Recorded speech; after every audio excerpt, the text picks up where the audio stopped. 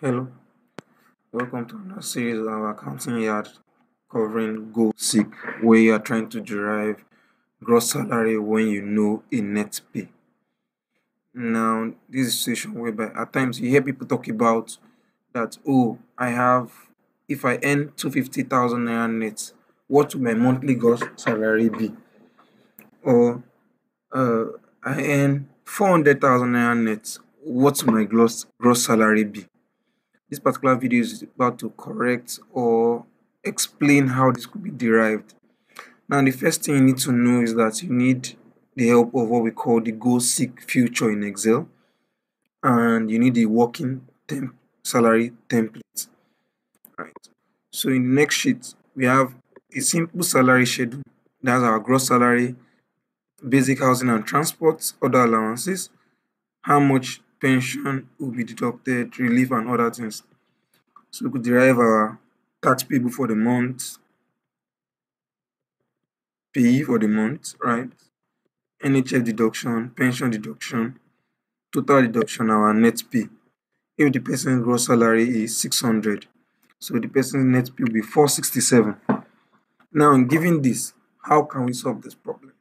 So let's say, for example, we want OO is saying that what will his net gross salary be if his net pay is now 550, right? Now we need to go to under the data ribbon,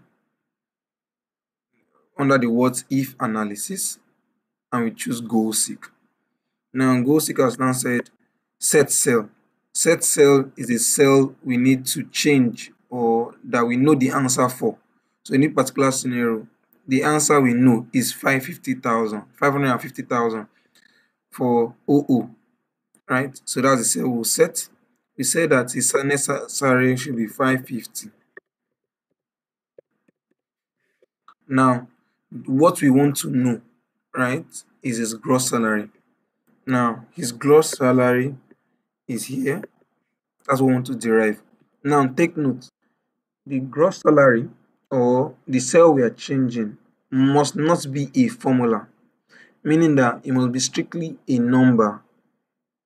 Otherwise, goal seek will give an error.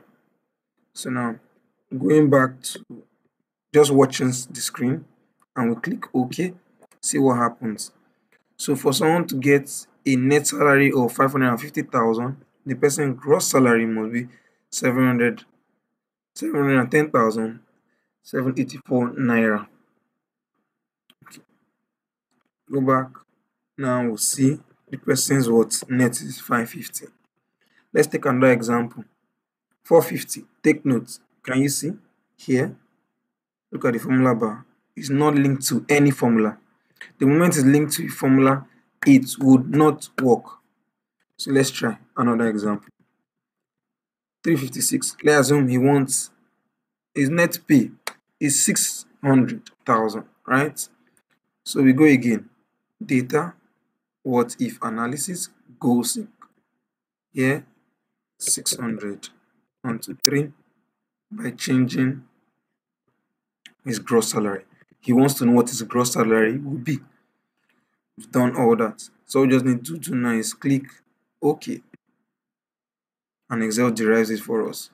So for a person earning 600, his gross salary will be 778. Now take note, this is on the basis that first, our pension is computed based on basic housing and transport. In some other businesses, your basic housing and transport may be computed on your gross salary. Another thing now is that this also dependent on how your basic housing and transport makes up your gross salary. So in this particular scenario, basic salary is about 50% of our gross, housing is about 25% of our gross, transport is about 15%, and other allowance is about 10%. For some other businesses, that may differ. So, but the approach on how to derive the answer remains the same.